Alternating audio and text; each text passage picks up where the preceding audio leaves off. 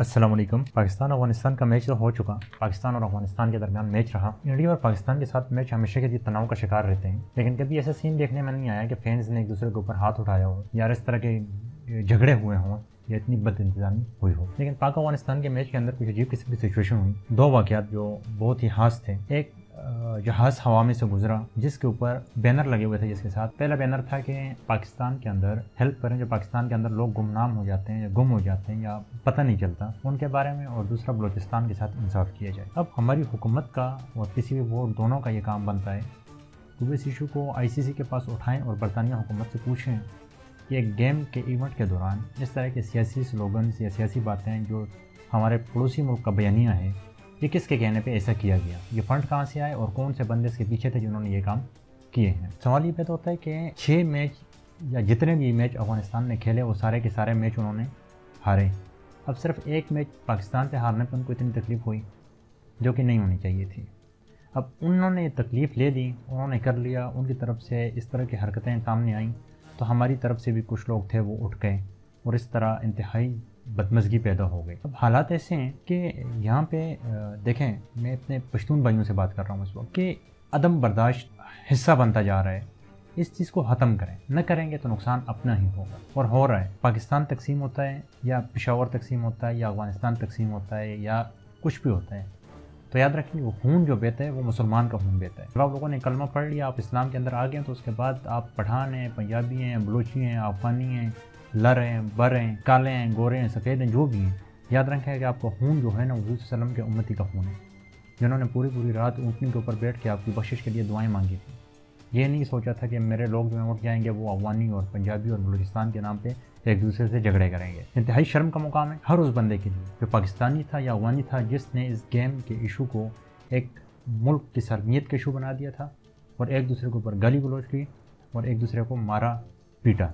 लेकिन देखें, जहाँ भी आप देख रहे हैं, जितनी भी वीडियोज़ आ रही हैं, अभी तक नज़र नहीं आ रहा है किसी पाकिस्तानी की तरफ से हिट किया गया हो या किसी को मारा गया हो। कल से मैं इसी चीज़ पे काम कर रहा था कि मुझे कहीं कोई ऐसी वीडियो नज़र आ जाए कि पाकिस्तानियों की तरफ से ऐसा हुआ हो तो मैं पाकिस्तानियों को ठीक ठाक करके चतरोल करूँ। दूसरा, इसके अंदर मुझे एक वीडियो नज़र आई जिसके अंदर एक बंदा चर्च का सिगरेट पड़ रहा है स्टेडियम के अंदर। इतना एहसास तक नहीं हो रहा कि इंटरनेशनल मीडिया के सारे कैमरे वहाँ पे फिक्स हुए हुए हैं और वहाँ बैठ के वो सिगरेट भर के बड़े मज़े से स्मोक करने की कोशिश कर रहा है। और अफसोस होता है उस बंदे के ऊपर भी जिसने उसकी वीडियो बनाई और फिर नेट पे डाल दिया कि ये देखें जी हमारे पाकिस्तानी या अफगानी जो भी वटेवर जो भी था, ये लोग इस तरह के लोग होते हैं। देखें, मसला ये नहीं है कि क्या हो रहा है क्या नहीं हो रहा, लेकिन इतना तो आप लोग समझ लें कि जिसके कहने पे ये हो रहा है हम लोग बड़ी आसानी से उनके हाथों में चलते जा रहे हैं। होना कुछ भी नहीं है। क्या होगा एट द एंड यही होगा कि पाकिस्तान और अफगानिस्तान भाई भाई एक दूसरे के बगैर नहीं रह सकते। सवाल ही पैदा नहीं होता एक दूसरे के बगैर रह जाए। लेकिन यहाँ पे मसला क्या होता है कि एक बंदे को, अगर मैं बहुत सी जगह पे मेरी डिस्कशन चली ऑनलाइन फॉर्म्स के ऊपर, तो मैंने कहा यार आप लोग इस तरह क्यों कर रहे हो, कम से कम आप तो ऐसा ना करो। तो आगे से कहते हैं नहीं अफगानी नमक हराम है, ये उन्होंने हमारे बंदों को मारा है। देखें, अगर एक बंदा गलती कर रहा है तो दूसरा भी गलती करेगा, तो ये सिलसिला कहाँ जाकर रुकेगा? ये तो अनस्टॉपेबल हो जाएगा, कहीं भी रुकने वाला सिलसिला नहीं होगा। ठीक है, जब एक बंदा समझदार ना हो तो जो बंदा ज़्यादा समझदार होता है फिर जिम्मेदारी उसके ऊपर आ जाती है। तो ये बात नहीं है कि अगर अफगानिस्तान वालों ने ज्यादती की तो हम पाकिस्तानियों से डबल करेंगे, अगर पाकिस्तान की तरफ से कोई बंदा ज्यादती कर रहा है तो अफगानियों से डबल करेंगे। तो सिंपल एंड शॉर्टकट बात ये है कि हम मुसलमान हैं और हम सब का खून एक है। अगर हम उसको मुसलमान समझते हैं तो फिर हमारा खून एक है, फिर हमें किसी कौमियत पे किसी चीज़ पे तकब्बर करने की ज़रूरत नहीं है। अगर अल्लाह ताला हमसे राज़ी नहीं है तो हाक में जाए वो कौमें, वो नज़रिए और वो सारी चीज़ें जिससे अल्लाह ताला को हम खुश ना कर सके और हुज़ूर सल्लल्लाहु अलैहि वसल्लम के उन आंसुओं की कदर न कर सके जो उन्होंने हमारे लिए बहाए थे। पूरी रात वो सोए नहीं थे।